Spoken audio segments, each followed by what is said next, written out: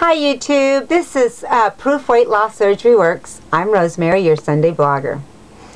Today we are going to discuss what were we big from childhood, and yeah, I think I'm not reading the actual I didn't go to the website, but anyway, so yes, I've always been big. And I'm going to show you some pictures here in a minute. Let me show you. Let me turn you around real fast. There I am. And there I am. And there I am. Really happy there. And there I am. And guess what, guys? In every picture, I'm smiling. Yep. Kind of comes with the Rosemary territory, you know? I'm always smiling. And that's not such a bad thing. That's a good thing. But you know what, guys? As a child, I've always been a big girl. Both my sister and I. But we're talking about me, so I'm going to talk about me. And I started developing around 9.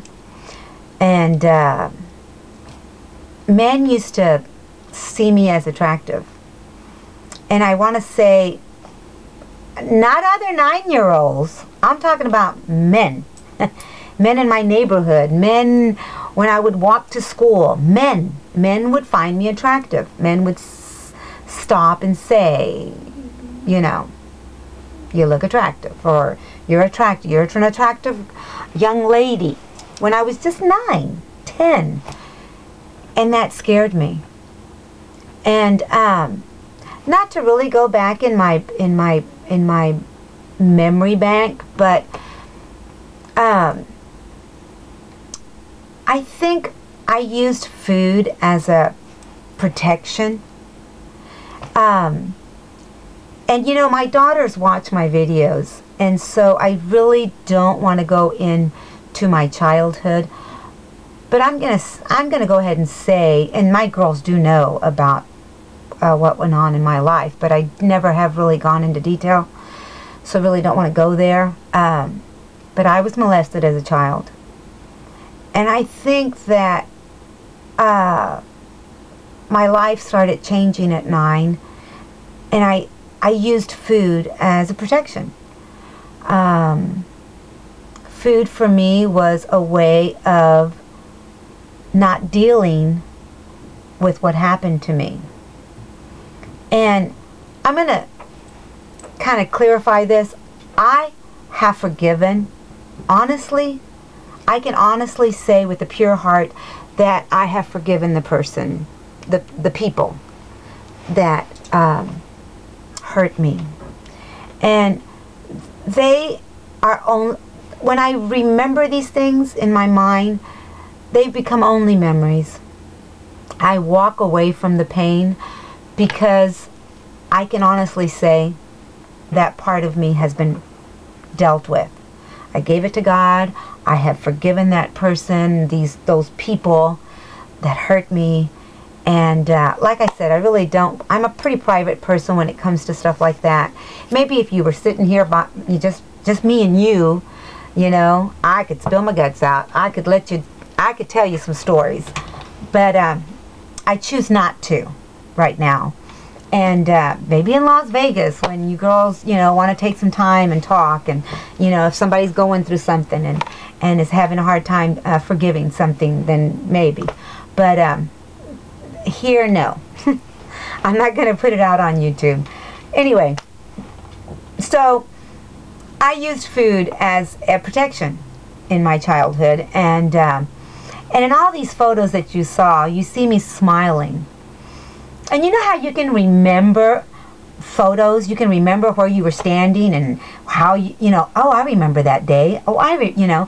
And I'm thinking about these pictures, and in 2 of these pictures, I am smiling, but I'm remembering the pain in 2 of the photos. So I used, I guess, my smile as a protection also.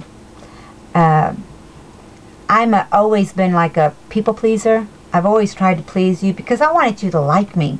You know, as a child, I wanted you to love me. I wanted you to like me. And I found ways, you know, like cooking and baking. And now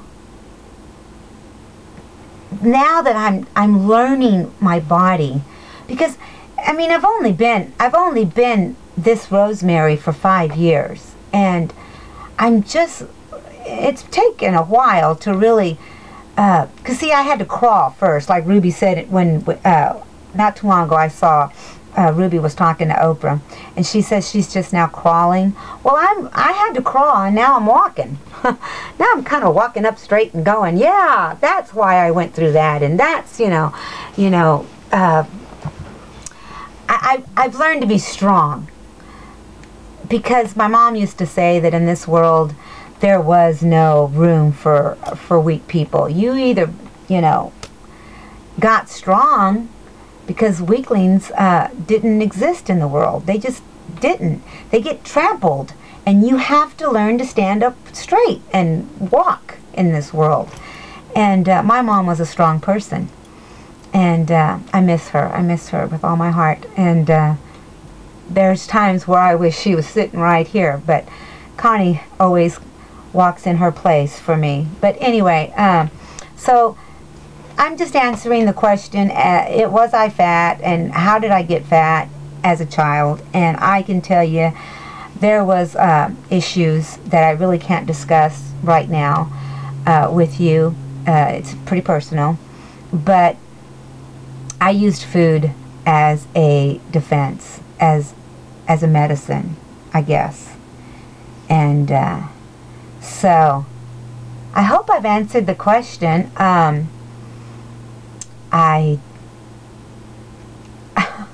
I don't know what else to say other than that. And they're just memories now in my life. And I've learned to walk straight and love myself. And be happy with those off-scale victories. They're wonderful. Sitting here and crossing my legs and having room and on the other side of the chair here in my rocker, and enjoying every day, enjoying my YouTube friends that just love me and I love them, and I'm going to get to go to Las Vegas and meet you guys. It's an awesome thing. I'm learning to love myself. Yeah, I look in the mirror and there's things I don't like, and I think that maybe you wouldn't like, and it scares me, but it's a step-by-step situation for me. So I hope you come back next Sunday and we'll talk some more, and please rate. Please let me know what you thought of what we talked about today. I'll talk to you next Sunday. See you later. Bye.